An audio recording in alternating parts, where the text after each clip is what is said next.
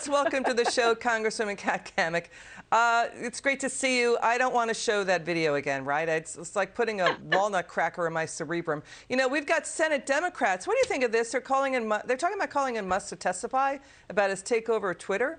And he's tweeting that the Democrat Party has been hijacked by extremists. What's going on here? Well, goodness, Liz, I hope they don't make him sing. If that's part of the program, well, then I'm out. That was disturbing. And so, yes, please don't share that video again. But, you know, calling in Elon Musk, it's interesting timing. One, because of now this new disinformation oversight committee that has been propped up by Homeland Security. Curious at the timing, of course, at the purchase of Twitter by Elon Musk. And all of a sudden now they care. For as long as I can remember, and I'm 34 years old, big tech, Hollywood, corporate America, the ultra limousine liberal left has all been controlled by the Democrats and by the left. And now all of a sudden they care about free speech? No, I think it's they care about dependency and control. That's the root of their agenda. And now they're fearful that Americans are going to start learning the truth. And oh my gosh, heaven forbid, have a intellectual conversation with diversity of thought. Yeah. Curious. Yeah, they care only about their speech, not yours, right? And exactly. the minute you say something that doesn't comport with what they're saying, they have a fit, right? Or they say, oh, you know, you don't like to be disagreed with or whatever the put down is. Instead of, as you point out, that's the way democracies work. You share and exchange ideas. Bad speech is cured by better speech and ideas. I mean, the world's wealthiest person, by the way, Elon Musk, he supported Barack Obama. He's saying that the party's become so extreme, you know, even after they cheered on his electric cars. So now the Democrats are bullying Musk. Again, this is the intolerant, tolerant Democrats in full career. This is the Democrats' unbearable rightness of being moment.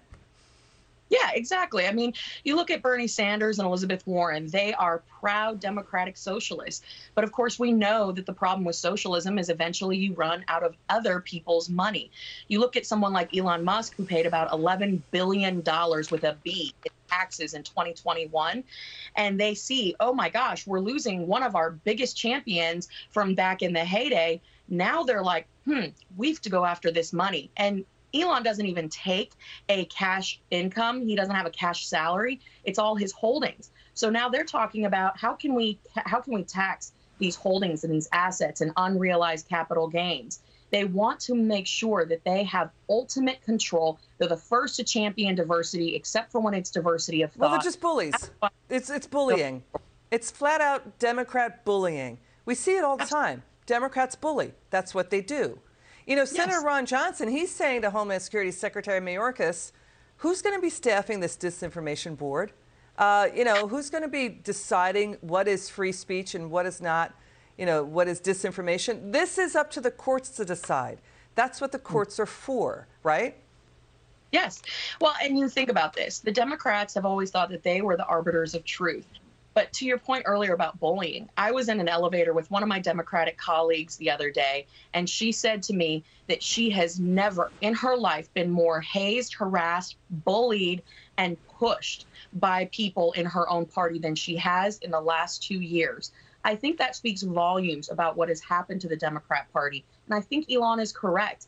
There has been such a shift, a hard pull to the left, this democratic socialism, this AOC, Cori Bush, burn it all down attitude. And that is why you see so many people moving to the right, joining the Republicans and conservatives. Congresswoman Cammack, thanks for joining us. Come back soon.